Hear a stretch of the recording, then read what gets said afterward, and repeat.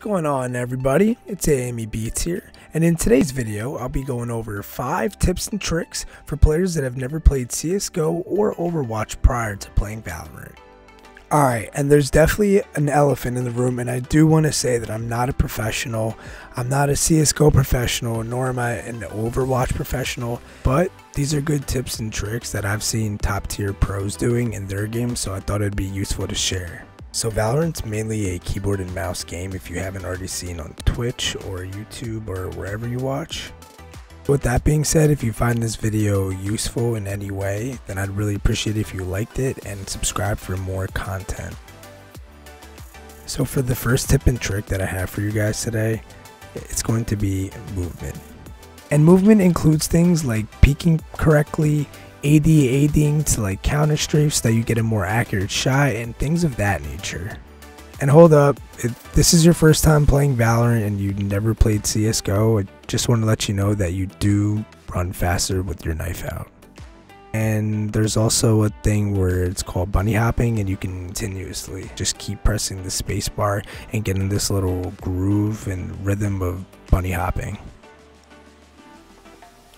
So as you can see in the video, I keep going left, right, and this is called strafing. Strafing allows you to shoot on the move, and it makes you less likely to be hit by the enemy. And bullet spray is something I'll go over a little bit later, but to give you an example, in order to do a right micro counter strafe, you would want to click DDA and the left mouse button all at the same time. What this does for your character is it makes it mobile and harder to hit for your enemy, while also making your shot the most accurate it can be while strafing. Alright, so now let's move on to peeking. And peeking is divided into 3 to 4 categories depending on who you talk to, but I'm going to leave it with 3, and the 3 that I'm going to use is shoulder peeking, jiggle peeking, and wide peeking. So shoulder peeking, you just want to get a quick glimpse of your enemy and you don't want to get shot in this scenario. You just want to gather some information that you can share with your teammates so that they can get a better position. With jiggle peeking, you're doing the AD movement where you just want to clear default map spots, because what this does, it helps you generate map control and ultimately gives you that one up on your enemy. And lastly, wide peeking. Wide peeking is only beneficial if you know that it's going to be a 1 versus 1 and not a 1 versus 2. And I wouldn't advise doing it if you don't know exactly where the enemy is. So as you see how I'm practicing it here, you can simply do by yourself. And you can do that by selecting practice mode, hitting open range, and when you're actually in the range, choosing the character Sage. You can use Sage's special ability to put up the wall and create these in-game scenarios that you normally would see. They may not be perfect, but you can certainly practice those peaks that we just discussed. Alright, so if you're already in the shooting range, stay in the shooting range. For my second tip in this video, I'm going to be talking about spray patterns. The unique thing about games like Valorant and CSGO are that every weapon has their own unique spray pattern. And coming from a game like Fortnite where I was used to bloom rather than having to actually learn a weapon spray, I wasn't really quite sure of how it all worked out. So the only logical thing to do was queue up a match and shoot against the wall. And just to give you a little textbook terminology, spray pattern refers to the bullet's direction when a player continuously shoots from a firearm. Recoil is how your crosshair moves around while shooting. And recoil compensation refers to how to properly manage the crosshairs so that the bullets hit the target as accurately as possible. And as you can see in the video, the farther you are, the farther your bullet spread will be. As well as if you move a lot, you will also experience a lot of bullet spread. That's why it's good to practice the counter-strafing method, because that's what's going to help you get the most accurate shots while remaining mobile. And because every gun has their own unique gun spray, is that they have to compensate for this recoil by pulling down and kind of to the right, but that's where it differs with every weapon, and that's why it's important that you go in the shooting range and use all the weapons that you normally would use in a game. Also tip, if you're using a sniper such as the marshal or the operator, it's important that you stay completely still when shooting to get the most accurate shot possible. Now, I personally don't use firing air or movement air, but those are some things that you can add into your crosshair to help you know when to shoot and when not to shoot. Anyways, I'm going to move on to my third tip, and that is learning the abilities. While the abilities weren't really prevalent in CSGO and more so Overwatch, I think the abilities make up a huge part of the game.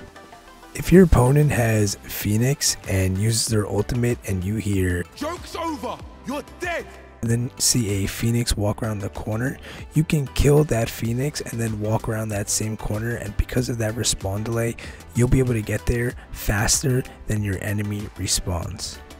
The cool thing in Valorant is you know when your enemy or your opponents rather have their ultimates. And then another tip for you that honestly I find myself guilty of is if the enemy team has a Raze and she has her ultimate, do not run in a crowd of 5. Another example for you would be if your map gets all fuzzy, you can be sure that there's an Omen nearby or maybe nearby, and be sure to check those corners because that's an easy free kill for you as well. And just as important it is to learn the enemies' abilities and ultimates, it's also important to know when to use your own ultimates. If you have Jet, don't use her throwing knives if there's only one enemy left and you have all 5 alive on your team. Now this stems into my next tip, and that is learn the buy system. So unless you played CSGO in the past, I'm sure many of you may have not experienced a buy system before. Everyone's weapons reset at the start. So there are only 2 times in the game where everyone starts from pistols, and that is round 1 and round 12. Those are the 2 rounds that you want to be wary of, because those early rounds are when you want to preserve as much as possible so that you can have a gun in that mid-game, end-game fight. To give you an example, most pro players tend to buy ghost pistols or even stick with the standard pistol in those early rounds. And that's going to be round 1 and 2 and obviously 12 and 13. And you can actually track this for yourself. If you're at the play tab, you can go ahead and hit career. You can find the game and you can hit scoreboard. And this is how you can track your own econ rating. Obviously everything in the green is good, but I would recommend getting a good econ rating of upwards of 75 to 80 and keep that consistent. Track this over games and just see how it works out for you. And with that being said, my last and final tip is comms. The comms gotta work. Whether that's learning the different map locations or also just alerting your teammates when you're going to buy specific weapons and abilities, I think that those are all key components to the game that you need to let your teammates know of.